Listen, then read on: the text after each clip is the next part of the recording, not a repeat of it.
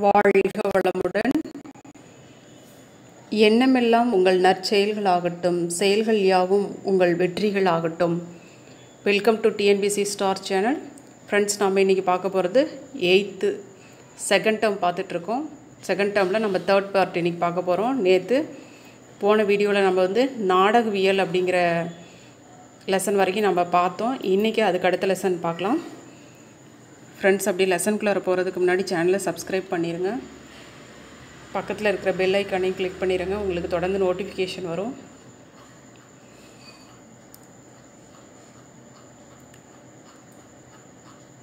இலக்கணம்னா நம்ம தனியாகவே போட்டுட்டு வந்துட்ருக்கோம். இது எல்லாமே நம்ம பார்த்தாச்சு. இருந்தாலும் ஒரு கிளான்ஸ் அப்படியே பார்த்துட்டு போகலாம் வாங்க. அரசன் வந்தது, இது திணைவழு. அப்போ அரசன் வந்தான் அப்படிங்கிறது தான் சரியான. அரசன் வந்தான். கபிலன் பேசினாள், பேசினாள்ங்கிறது பெண்ணை குறிக்கிறது. ஸோ இது பால்வழு. அப்போ கபிலன் பேசினான் கரெக்டான இது. குயில்கள் கூவியது, இது எண்வழு. குயில்கள் கூவின. ப்ளூரலுக்கு என்னது வருங்க? ப்ளூரலுக்கு கூவினன்னு வரும். சிங்குலராக இருந்தால் கரெக்டு. குயில் கூவியதுங்கிறது சிங்குலராக இருந்தால் குயில் கூவியது, ப்ளூரல்னால் கூவின அப்படின்னு தான் வரணும். கமலா சிரித்தாய், கமலா சிரித்தாய் அப்படிங்கிறது இந்த இடத்துல இடவழு. கமலா சிரித்தாள் தான் வரணும். வளவன் நேற்று வந்திருக்கிறான், அப்போ காலவழு. இங்கே நேற்று அப்படிங்கிறது காலத்தை குறிக்கிறது. ஆந்தை கத்தியது அப்படிங்கிறது மரபு வழு. ஆந்தை என்ன பண்ணுங்க? அலரும். அப்போ இது நம்ம ஓசைகள் இருக்கு இல்லைங்களா, அதில் நம்ம இது ஒரு கொஸ்டின் வேறு கொஸ்டினாகவும் நம்மளுக்கு இருக்குது. ஸோ இதையும் பார்த்துக்கோங்க. ஆந்தை அலறியது. புலவர் வந்தார்கள் அப்படின்னு வராது, புலவர் வந்தார் அப்படின்னு தான் வரும். மயில் அகவ குயில் கூவியதுன்னு தான் வரும். தாமரை படம் வரைந்தால் வரும், வரைந்தான் வராது. இங்கே வழுக்களை நீக்கி எழுதுகன்னு சொல்லி கொடுத்துருக்காங்க. நம்ம அதை பார்க்குறோம். இங்கே என்ன சொல்லுங்க? யானைகள் வந்தன வரும். ஃப்ரெண்ட்ஸ், இதெல்லாமே நம்மளுக்கு இது சிலபஸில் இருக்குது. இது நம்மளுக்கு ரிப்பீட்டட் கொஷினும் இருக்குது. அந்த வந்தன வந்தது இது எல்லாமே நம்மளுக்கு கொடுத்துட்டு தான் வந்துட்டுருக்காங்க ரிப்பீட்டடாக. ஸோ இதெல்லாம் கேர்ஃபுல்லாக பார்த்துக்கோங்க. நம்மளுக்கு எங்கேருந்து வருதுங்க? எல்லாமே புக் எக்ஸசைஸ்லேருந்து நம்மளுக்கு கொஷினே கேட்குறாங்க. ஸோ நீங்கள் இதெல்லாம் கரெக்டாக பார்த்துக்கோங்க. பெருமழை பெய்தமையால் மரங்கள், இங்கே என்ன கொடுத்துருக்காங்க? ப்ளூரல். ஸோ அப்போ வீழ்ந்தனன்னு தான் வரும், வீழ்ந்தன. வயலில் ஆட்டுக்கன்று மேய்கிறது, ஆட்டுக்கன்றுன்னு வராது, ஆட்டுக்குட்டி. நம்ம பார்த்துட்டு வந்திருக்கோம். இளமை பெயர்கள் ஏற்கனவே நம்ம இது எல்லாமே பார்த்துட்டு வந்திருக்கோம். தேர்ட்லேருந்து நம்மளுக்கு இது வரைக்கும் 8th வரைக்குமே நம்மளுக்கு பார்த்துட்டு வந்த இதுலேயே இளமை பெயர்கள், மரபு பெயர்கள் எல்லாமே கொடுத்துருக்குறாங்க. நம்ம ஒவ்வொரு லெசன் ஒவ்வொரு இதையும் பார்த்து நோட் பண்ணிட்டு தான் வந்துட்ருக்கோம். நம்ம வீடியோவை தொடர்ந்து பார்த்தவங்களுக்கு தெரியும். அது எல்லாமே நம்ம லெசனில் கரெக்டாக பாயிண்ட் பண்ணி சொல்லிட்டு தான் வந்துட்டுருக்கேன். அடுத்தது இங்கே பாருங்கள், பசு கன்று போட்டதுன்னு தான் வரும். அதே மாட்டை எதில் இங்கே கட்டுறது? தொழுவத்தில். தொழுவம், மாட்டை தொழுவத்தில் கட்டுறது. அதுக்கப்புறம் வெற்றிலை தோட்டம், தோட்டத்துக்கு சென்றில் வெற்றிலை பருத்துவா. யானை பிளிரும், யானை என்னங்க? பிளிரும். ஓகே, இங்கே பாருங்கள், சிங்கம் கனைத்தது, கண்ணன் படித்தாள், இன்று வருவான். கபிலன் பேசியது, கபிலன் பேசியது அப்படின்னா திணைவழு வருங்க. கபிலன் பேசியது. பறவைகள் பறந்தது அப்படின்னா எண்வழு வரும். இன்று வருவான் அப்படின்னா என்னதுங்க? காலவழு வரும். அடுத்தது கண்ணன் படித்தாள் அப்படின்னா என்னதுங்க? மரபு பால்வழு. மீதி இருக்கிறது என்னங்க? சிங்கம் கனைத்ததுக்கு என்ன வருங்க? மரபு வழு வரும். சிங்கம் கனைத்ததுக்கு மரபு வழு. ஓகே, இதெல்லாம் நீங்கள் தமிழ் எண்கள் அந்த எண்கள் கரெக்டாக பார்த்துக்குங்க. இது நம்மளுக்கு பொறுத்துகளை கேட்பாங்க, இப்படி தான் கேட்பாங்க பொறுத்துகளை. ஸோ அந்த 10 இதையும் கரெக்டாக நோட் பண்ணி பார்த்துக்கோங்க. கண்டிப்பாக கொஷின் வரும், வந்துக்கிட்டு தான். இப்போ தொடர்ந்து இதை எண்கள் கொஷின் கேட்டுக்கிட்டே இருக்காங்க. ஓகே ஃப்ரெண்ட்ஸ், நான் ஏற்கனவே எல்லாம் பார்த்துட்டேன், நோட் பண்ணி தான் வச்சுருக்கேன், ஹைலைட் பண்ணி வச்சுருக்கேன். ஏதாவது முக்கியமான விஷயம் இருந்துச்சு நம்மளுக்கு எக்ஸாம் பாயிண்ட் ஆஃப் வியூவில் ஏதாவது கொஷின் இருக்குது அப்படின்னா நான் கரெக்டாக நோட் பண்ணி வச்சுருக்கேன். அப்படியே இதாக இருந்துச்சுன்னா நீங்கள் ஒரு கிளான்ஸ் ஒரு கோத்ரூ பண்ணிடுங்க. ஏன்னா நம்மளுக்கு இந்த பாக்ஸ்லாம் ரொம்ப முக்கியம், அதில் கொஷின் வரும். ஆனால் இதில் அது மாதிரி இல்லை. இதில் என்ன கொடுத்துருக்காங்கன்னா, இதில் காந்தியடிகளின் வாழ்க்கையில் நடந்த ஒரு நிகழ்ச்சி அப்படின்னு சொல்லி தான் இது கொடுத்துருக்காங்க. என்னென்னா, அவர் படித்தப்போ அந்த சொற்கள் அந்த எழுத்துப்பிழை இருந்துச்சு, அதை தான் இதில் சுட்டி காட்டியிருக்காங்க. கரெக்டாக எழுதணும் அப்படிங்கிறது தான். இங்கே புறநானூறு வரிகள் மட்டும் நோட் பண்ணிக்கங்க. இதில் புறநானூற்றோட வரிகள் நோட் பண்ணிக்கங்க. புகழெனின் உயிரும் கொடுக்குவர், பழியெனின் உலகுடன் பெரினும் கொள்ளலர். இது ரிப்பீட்டட் கொஷின்ங்க, நோட் பண்ணிக்கங்க.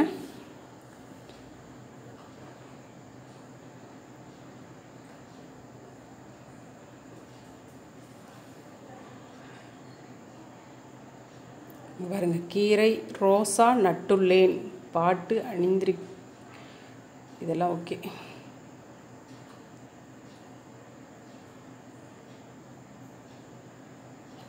கல்வி இல்லாத பெண்கள் கலர் நிலம், அந்நிலத்தில் புல் விளைந்திடலாம், நல்ல புதல்வர்கள் விளைதல் இல்லை. யாருடைய பாடலுங்க இது?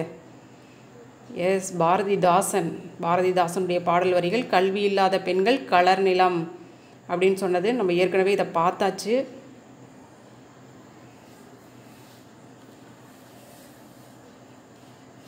இது பாருங்கள், நம்ம ஏற்கனவே நம்ம போன வீடியோவில் பண்ணது எல்லாமே திருமந்திரம் சைவ திருமுறைகளில் 10வது திருமுறையான்னு கேட்டிருக்காங்க.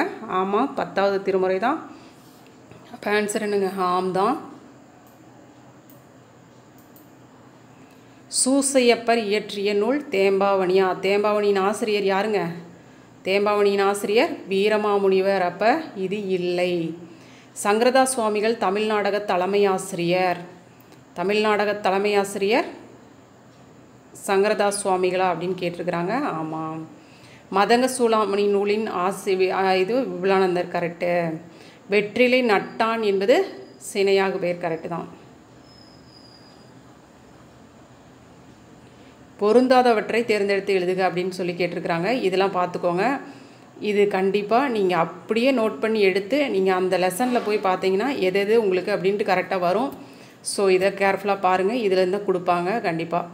இங்கே பாருங்கள், பொரியல், அவியல், சித்திரை, சுண்டல் அப்படின்னா இது எல்லாமே நம்மளுக்கு சாப்பாட்டு ஐட்டமாக இருக்குது. இது மட்டும் காலத்தை குறிக்கக்கூடிய சொல்லாக இருக்குது. ஸோ நம்மளுக்கு இதுதான் இது.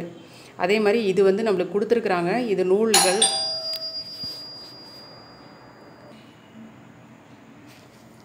அடுத்து இங்கே பாருங்கள், ஞானோபதேசம், திருமந்திரம், பரமாத்ம குருகதை, தொன்னூல் விளக்கம். இதில் திருமந்திரம் மட்டும்தான் டிஃப்ரெண்ட்டான நூல். இது வந்து திருமந்திரம் என்னதுங்க? சைவ திருமுறைகளில் ஒரு நூல். அது மாதிரி தான் இது எல்லாமே பார்த்துங்க. இது வந்து நம்மளுக்கு வந்து நாடகவியல் இது இருக்கு இல்லைங்களா, அந்த லெசன்லேருந்து இது எல்லாமே கொஸ்டின்ஸ் இருக்குது. ஸோ இது கண்டிப்பாக நம்மளுக்கு மிக மிக முக்கியமான ஒரு பார்ட்டு. ஸோ கொஷின்ஸ் எப்படி கொடுத்துருக்குறாங்கன்னு பாருங்கள். ஏன்னா அவ்வளோ நூல்கள் கொடுத்துருந்தாங்க, அவ்வளோ நூல்கள், அவ்வளோ ஆசிரியர் எல்லாமே கொடுத்துருந்தாங்க. நாடக உலகின் இமயமலை, நாடக உலகின் பேராசிரியர், நாடக உலகின் தந்தை, இது எல்லாமே கொடுத்துருக்காங்க. ஸோ அதனால தான் அந்த போன லெசனுக்கு மட்டும் ஒரு வீடியோ தனியாக பண்ணேன், நாடகவியலுக்கு மட்டும் தனியாக பண்ணேன். அவ்வளோ இம்பார்ட்டண்டான லெசன். ஸோ அதனால தான் அந்த புக் பேக் அந்த லெசன் எக்ஸசைஸ் கொஸ்டினே பாருங்கள், அவ்வளோ இம்பார்ட்டண்ட்டாக கொடுத்துருக்குறாங்க. ஸோ நீங்கள் அந்த லெசன், நாடகவியல் லெசன் கொஞ்சம் நல்லாவே பாருங்கள். போன வீடியோவில் நம்ம எக்ஸாம் பாயிண்ட் ஆஃப் வியூவில் என்னென்ன கொஷின் வரும் அப்படின்னு தெளிவாக நம்ம போட்டோம். சரி பாருங்கள். அடுத்தது பாருங்கள், கம்பராமாயண பாடல்கள் பாருங்கள். தாதுகு சோலை தோறும், சண்பக காடு தோறும், போதவில் பொய்கை தோறும், புதுமண தடங்கள் தோறும், மாதவி வேலி பூக வனந்தோறும், வயல்கள் தோறும், ஓதிய உடம்பு தோறும், உயிரென உழாயதன்றே. கம்பருடைய பாடல். தாதுகு சோலை தோறும், சண்பக காடு தோறும். இங்கே பாருங்கள், சரையு ஆறு என்னதுங்க? சரையு ஆறு எங்கே ஓடிட்டுருக்கு தெரியுங்களா? எந்த ஊரில் ஓடிட்டுருக்கு தெரியுங்களா? இங்கே பாருங்கள், உத்தரப்பிரதேச மாநிலத்தில் பாயும் சரையு நதி. எந்த ஸ்டேட்டுங்க? உத்தரப்பிரதேசம். கேட்குறதுக்கு வாய்ப்பு இருக்குது, பார்த்துக்கோங்க. இது ஒரு சின்ன ஒரு ஹிண்ட்டு தான் கொடுத்துருக்குறாங்க அப்படின்னு நம்ம விட்டோம்னு வச்சுக்கோங்க, அங்கே தான் கொஸ்டினே வைப்பாங்க. இதெல்லாம் நம்ம ஏற்கனவே அனுபவத்தில் சொல்லிகிட்டு இருக்கோம். எக்ஸாம் அந்த இதெல்லாம் ப்ரிப்ரேஷனில் எல்லாம் வந்ததெல்லாம் நாங்கள்லாம் பார்த்துருக்கோம். ஸோ இந்த மாதிரி சின்ன சின்ன வார்த்தைகளுக்கு கூட ஒரு இதில் விடவே கூடாது, அதெல்லாம் நோட் பண்ணிக்கிட்டே வந்துட்டுருக்கணும் எல்லாமே.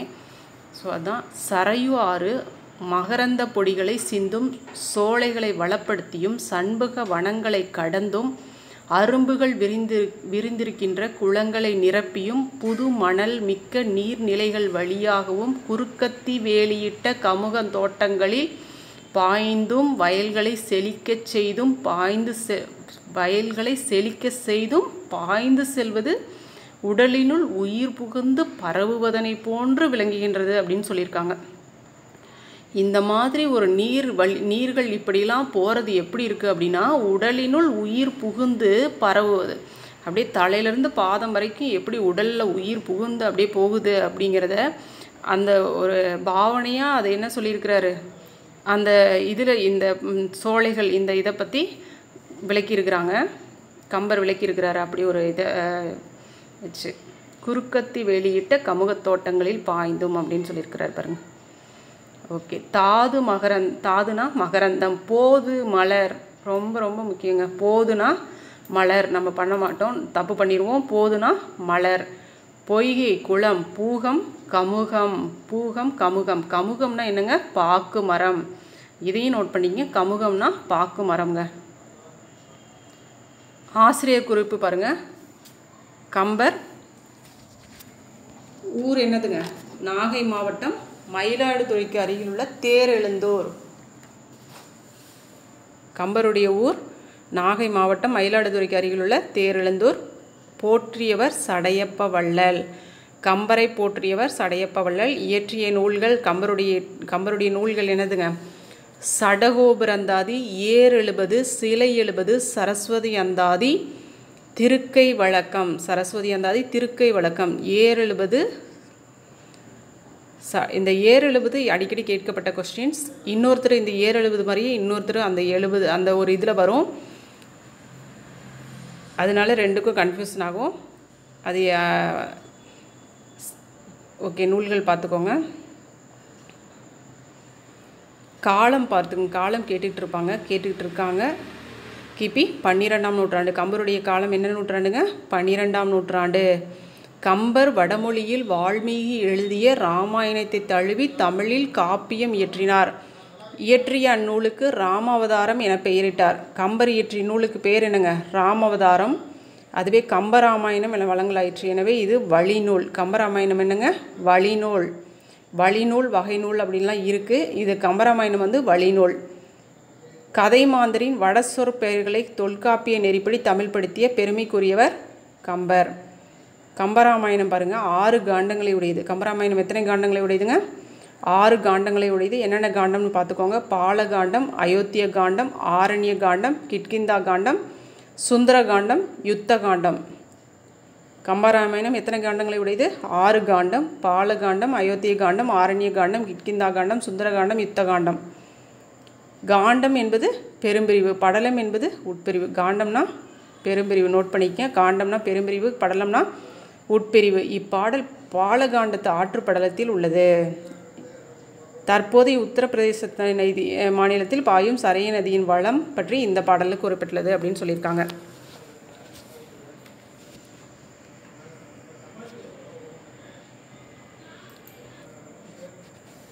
தாது இங்கே பாருங்கள், பொருள் குறுக்கு கொடுத்துருக்காங்க. தாதுனா என்னங்க? மகரந்தம். தாதுனா மகரந்தம். சோலைனா காடு வரும். போது இந்த சோலைக்கு நிறைய மீனிங் இருக்குது. இந்த இடத்துல சோலை காடு, அந்த இந்த சோலை அந்த வளம் அந்த காடு அந்த வளம் தான் கொடுத்துருக்காங்க. ஸோ அங்கே இதை வரும். அடுத்தது போது. ஏற்கனவே சொன்ன பார்த்தீங்களா? போதுனா நம்மளுக்கு என்னங்க? மலர். போதுனா இங்கே கொடுத்துருக்காங்க பாருங்கள். போது மீன்ஸ் மலர். ஸோ அதுதான் சொல்கிறது. புக் எக்ஸசைஸ் நம்ம கண்டிப்பாக பார்த்தே ஆகணும். கம்பர் பிறந்த ஊர் என்னதுங்க? தேரெழுந்தூர். கம்பரை ஆதரித்த வள்ளல் சடையப்ப வள்ளல். கம்பராமாயணத்தில் அமைந்துள்ள காண்டங்களின் எண்ணிக்கை 6. இங்கே பாருங்கள். அடுத்தது விழுதும் வேரும் பாரதிதாசனுடையது.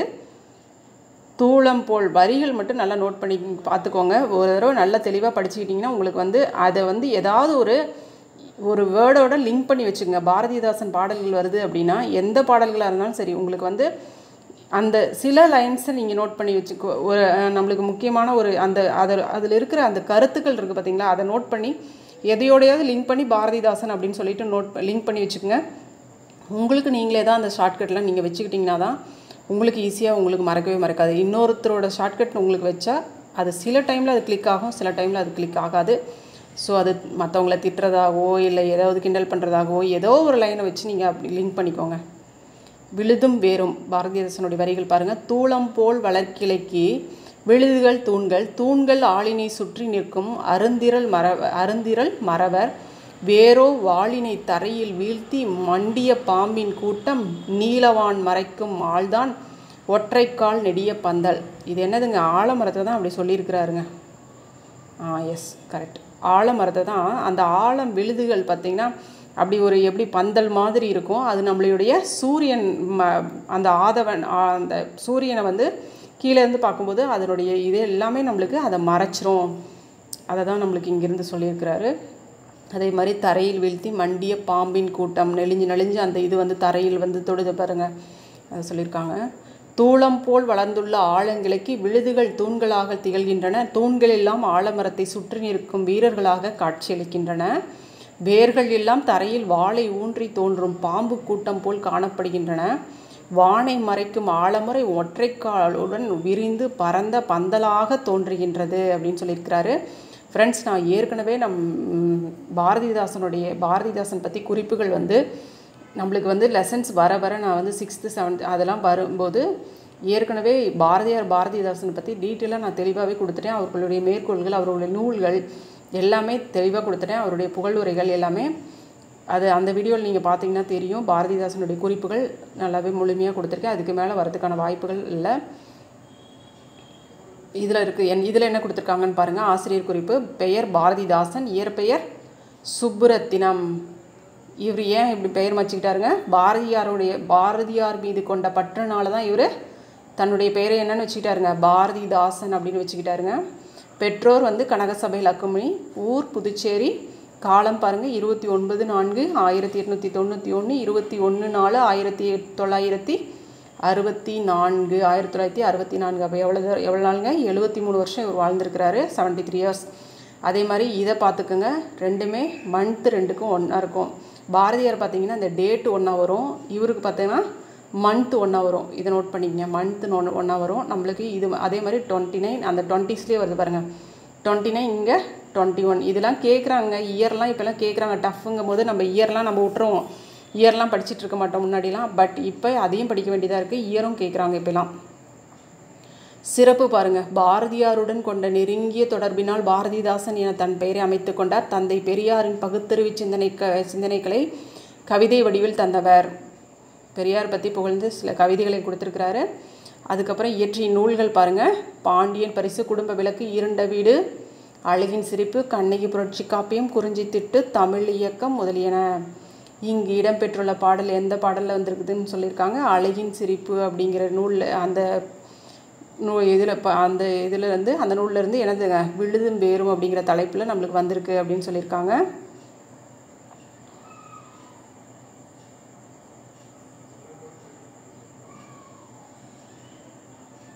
காட்டுயிரிகள் பற்றி கொடுத்துருக்காங்க பாருங்கள்.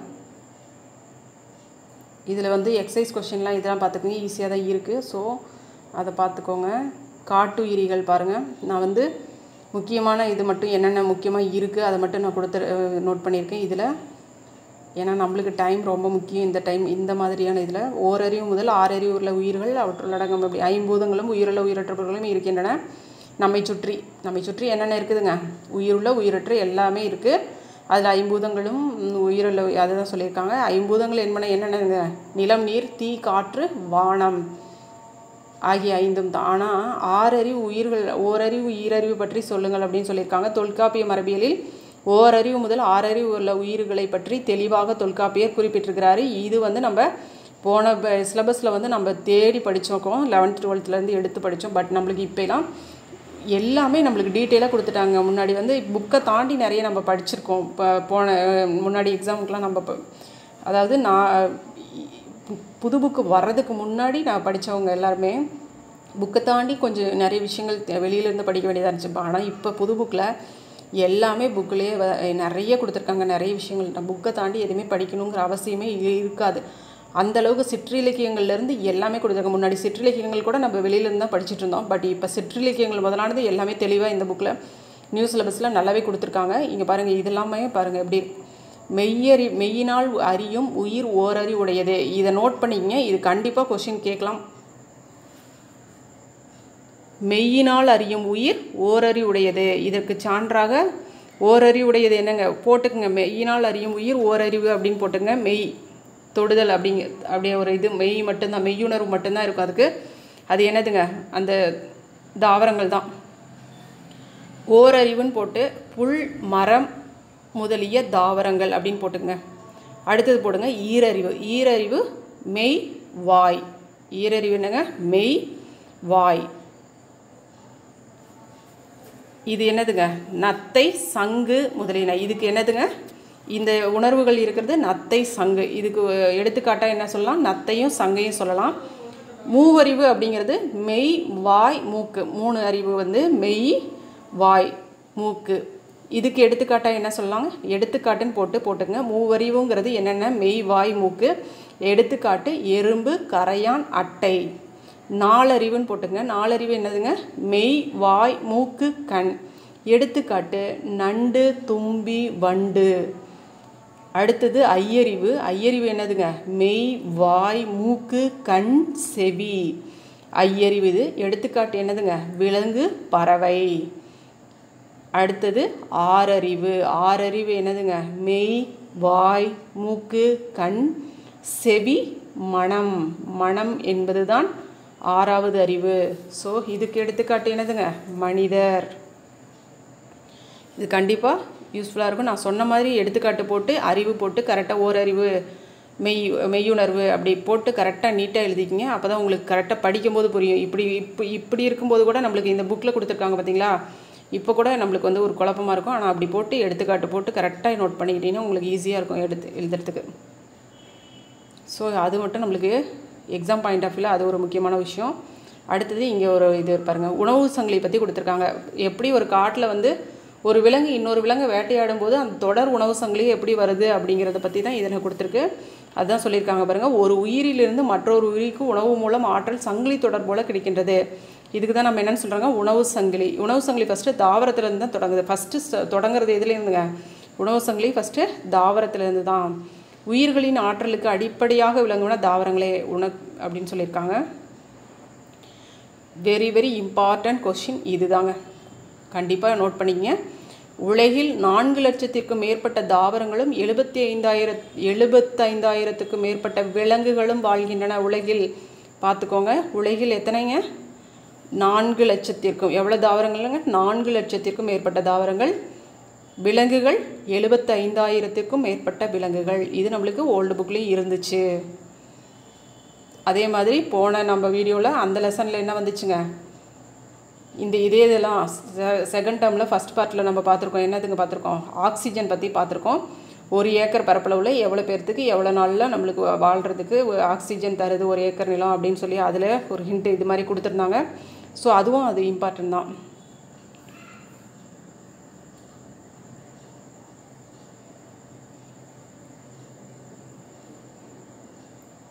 அஸ்ஸாமில் மரங்கள் அடர்ந்துள்ள சிரபுஞ்சி தான் உலகிலேயே அதிக மழை பெறும் இடம். நோட் பண்ணிக்கங்க. உலகிலேயே அதிக மழை பெறும் இடம் சிரபுஞ்சி. இந்தியாவில் 8ல் 1 பங்கு அளவு காடுகள் உள்ளன. 8ல் 1 பங்கு அளவு தான் காடுகள் உள்ளன. இவை மழை வர காரணமாக இருப்பதோடு மட்டுமல்லாமல் வனவிலங்குகளுக்கு புகலிடமாக உள்ளன. காடுகள் தான் மழை வர்றதுக்கும் காரணம். இது வனவிலங்குகளுக்கும் புகலிடமாக இருக்குது அப்படின்னு சொல்கிறாங்க. இதில் நம்ம பார்க்குறது சிரபுஞ்சி. அதே மாதிரி இந்தியாவில் எவ்வளோ காடு இருக்குது? 8ல் 1 பங்கு. 8ல் 1 பங்கு தான். மண்ணரிப்பை தடுத்தல், சிற்றாறுகள் தோன்ற காரணமாக இருத்தல், தொழில் வளர்ச்சிக்கு உதவுதல், மருந்து பொருள்கள், மூலிகை பொருட்கள் தருதல் என எண்ணற்ற நன்மைகள் நமக்கு காடுகள் தான் தருகிறது. காட்டு விலங்குகளிலிருந்து தந்தம், தோல், நறுமணப் பொருட்கள், தேன் முதலிய பல்வகை பொருட்கள் கிடைக்கின்றன. இவ்வளவு நன்மை அப்படி என்றால் இவற்றை நாம் பாதுகாப்பது இன்றியமையாது அப்படின்னு சொல்லியிருக்காங்க. அடுத்தது பாருங்கள், இந்திய இது ரொம்ப முக்கியம், பார்த்துக்கோங்க. இந்த பேராகிராஃப் நோட் பண்ணிக்கங்க ஃபுல்லாகவே.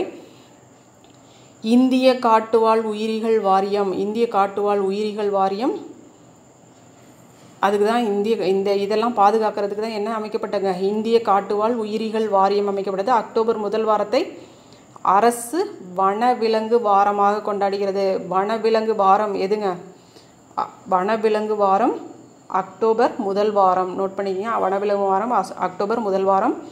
வனவிலங்கு பாதுகாப்பு சட்டம் எப்போது இயற்றப்பட்டதுங்க? வனவிலங்கு பாதுகாப்பு சட்டம் 1972. 1972. இதெல்லாம் இந்த இயர்லாம் படிக்கும்போது நம்மளுக்கு இன்னுமே இந்த கான்ஸ்டியூஷன் இது இன்னும் தமிழில் பிறந்த மற்ற கவிஞர்கள் பிறந்த இந்த டேட்டு 72 கூட இந்த இதெல்லாம் முக்கியமான இதெல்லாம் இருக்குது. அதே மாதிரி ஒருத்தருக்கு வந்து இது விருதுலாம் கூட தமிழக அரசு அந்த ஸ்டாம்ப் அந்த இது கொடுத்துருக்க தபால் தலை அச்சிட்ருக்காங்க 72லேயே ஒருத்தருக்கு. இதெல்லாமே கரெக்டாக நீங்கள் அதெல்லாம் லிங்க் பண்ணிக்கணும். அப்படியே உங்களுக்கு மைண்டில் வரணும். ஏன்னா இது புக்கு ஃபுல்லாக நீங்கள் கவர் பண்ணும்போது 10th வரைக்கும் நீங்கள் முழுசாக தரவாக படித்து 11th 12th ஓரளவுக்கு பாருங்கள். ரொம்பலாம் அதுக்கு ரொம்ப இம்பார்ட்டன்ஸ் கொடுக்கணும்ல இல்லை. 10th வரைக்கும் தேர்ட்லேருந்து நீங்கள் 10th வரைக்கும் ஃபுல் தரவு பண்ணிட்டீங்கன்னு வச்சுக்கோங்க, கண்டிப்பாக உங்களால் 96 வாங்க முடியுங்க. அதுதான் நம்மளுக்கு ரொம்ப இம்பார்ட்டன்ட். அதனால் புக்கை ஃபுல்லாக கவர் பண்ணிவிட்டு மறுபடியும் ஒரு கோத்ரூ பண்ணுவீங்க பார்த்தீங்களா. அப்போ வந்து ஒரு இயர் வருது அப்படின்னா ஓகே இந்த இயர் இந்த இதுக்கு இவங்க இந்த இது அப்படின்னு லிங்க் பண்ணி அப்படியே மைண்டில் கொண்டு வந்து பாருங்கள். கண்டிப்பாக அது உங்களுக்குலாம் ரொம்ப சக்ஸஸ், அது ஒரு இதாக இருக்கும். பாருங்கள், வனவிலங்கு பாதுகாப்பு சட்டம் நோட் பண்ணிக்க 1972ஆம் ஆண்டு இயற்றப்பட்டது. இச்சட்டம் வனவிலங்குகளை வேட்டையாடுவதனை தடுக்கிறது. அழிந்து வரும் விலங்குகளை முற்றழிவிலிருந்து பாதுகாக்க, முழுசாக அழிகிறதுலேருந்து பாதுகாக்கிறதுக்கு இது வழி செய்யுது அப்படின்னு சொல்லியிருக்காங்க. நமது நாட்டில் 17 வனவிலங்கு பாதுகாப்பு இடங்களும் 66 தேசிய வனவிலங்கு பூங்காக்களும் 368 புகலிடங்களும் உள்ளன. நோட் பண்ணிக்கங்க, 17 வனவிலங்கு பாதுகாப்பு இடங்கள் 17, தேசிய விலங்கு பூங்காக்கள், தேசிய வனவிலங்கு பூங்காக்கள் எத்தனைங்க? 66, புகலிடங்கள் 368. இது ஓல்டு புக்லேயும் இருந்துச்சு நம்மளுக்கு. ஒவ்வொரு ஆண்டும் அக்டோபர் திங்கள் 4ஆம் நாள் உலக வனவிலங்கு நாள். அக்டோபர் திங்கள் 4ஆம் நாள் இங்கே கொடுத்துருக்காங்க, உலக வனவிலங்கு நாள். நம்ம எப்போ கொண்டாடுறோங்க? அக்டோபர் முதல் வாரம் நம்மளுடையது வனவிலங்கு வாரமாக நம்ம கொண்டாடிக்கிட்டு இருக்கிறோம். இது வேர்ல்டு. ஓகே ஃப்ரெண்ட்ஸ், எக்ஸசைஸ் கொஸ்டின்லாம் நீங்கள் லெசனை பார்த்துட்டு அதிலேருந்து ஆன்சர் பண்ணி பாருங்கள். கண்டிப்பாக அதுக்கு மீறி நம்மளுக்கு அங்கே ஒன்றும் இல்லை. ஓகே, இதை பொறுத்த வரைக்கும் இதுதான் நம்மளுக்கு எக்ஸாம் பாயிண்ட் ஆஃப் வியூவில். சென்னை எழும்பூரில் அருங்காட்சியகம் இருக்கிறது. இது எப்போ தொடங்கப்பட்டதுன்னு மட்டும் நோட் பண்ணிங்க. தொடங்கப்பட்டது 1851. அருங்காட்சியகம் தொடங்கப்பட்ட சென்னை அருங்காட்சியகம் அந்த இது 1851 தொடங்கப்பட்டது. அதுக்கப்புறம் இங்கே பாருங்கள் என்னென்ன இருக்குது அப்படின்னு தான் சொல்லியிருக்காங்க. சும்மா ஜஸ்ட் ஒரு கிளான்ஸ், ஒரு கோத்ரூ மட்டும் பண்ணிக்கிங்க இந்த இதை.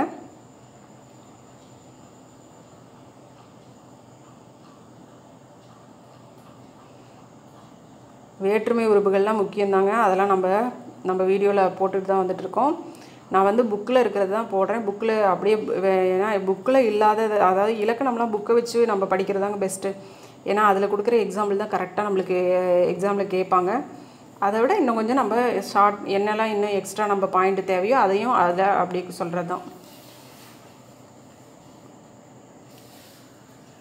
மரபு தொடர் பாருங்கள். கண்ணனுக்கு வேலை கிடைக்கவில்லை, உணவுக்கே தாளம் போடுகிறான். தாளம் போடுகிறான் அப்படின்னா இது என்னதுங்க? தாளம் போடுதல்னா மரபு தொடர். அப்போ இதுக்கு என்னதுங்க? துன்பப்படுதல். இதனோட பொருள் என்னன்னு சொல்லியிருக்காங்க? துன்பப்படுவது அப்படின்னு சொல்லியிருக்காங்க. கயிறு திரிப்பது அப்படின்னா இல்லாத ஒன்றை சொல்வது. ஓமையால் விளக்கப்பெறும் பொருட்களும் நம்ம வீடியோவில் அப்லோட் பண்ணியிருக்கோம். ஓமையால் விளக்கப்பெறும் பொருட்கள் அது ரொம்ப முக்கியம். அதை நான் ஆடியோவாக அப்படியே போட்டிருக்கேன். அதில் வந்து ஒரு 200 ஓமையா அந்த இது ஃபுல்லாகவே போட்டிருக்கேன். அது உங்களுக்கு யூஸ்ஃபுல்லாக இருக்கும், பாருங்கள். கயிறு திரிப்பது அப்படின்னா இல்லாததை சொல்கிறது அப்படின்னு சொல்லியிருக்காங்க. கொடிகட்டி பறந்தார் அப்படின்னா தனி புகழோடு வாழ்ந்தார். இதெல்லாம் நோட் பண்ணிக்கங்க. தனி புகழோடு வாழ்ந்தார். முதலை கண்ணீர் அப்படின்னா பொய்யான அழுகை. பொய் அழுகை தான் முதலை கண்ணீர், ஏமாற்றுதல் கிடையாது. பொய் அழுகை அப்படின்னு தான் சொல்கிறது. ஆணை வந்து விட்டதுன்னா ஆணை, இந்த ஆணை 2 சொல்லி நான் பாருங்கள். ஆணை வந்து விட்டது அப்படின்னா வேலை கிடைத்து விட்டது அப்படின்னு சொல்லியிருக்காங்க.